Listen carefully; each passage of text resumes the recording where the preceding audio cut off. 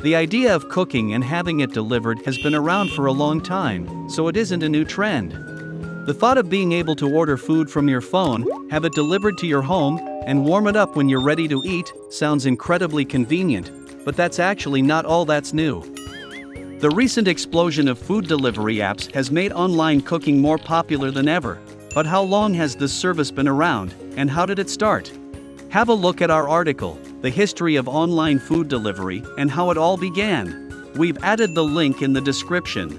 And remember, you can access more articles at Mealtime.ng/blog. Mealtime, taste the experience.